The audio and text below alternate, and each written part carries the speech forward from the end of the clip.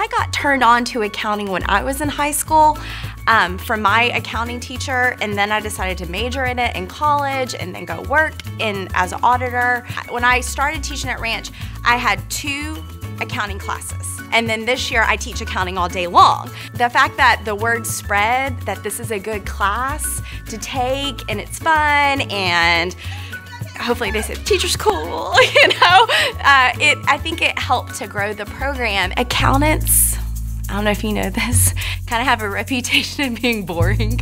So I wanted to make sure that the kids didn't see accountants and accounting as boring, because it's not.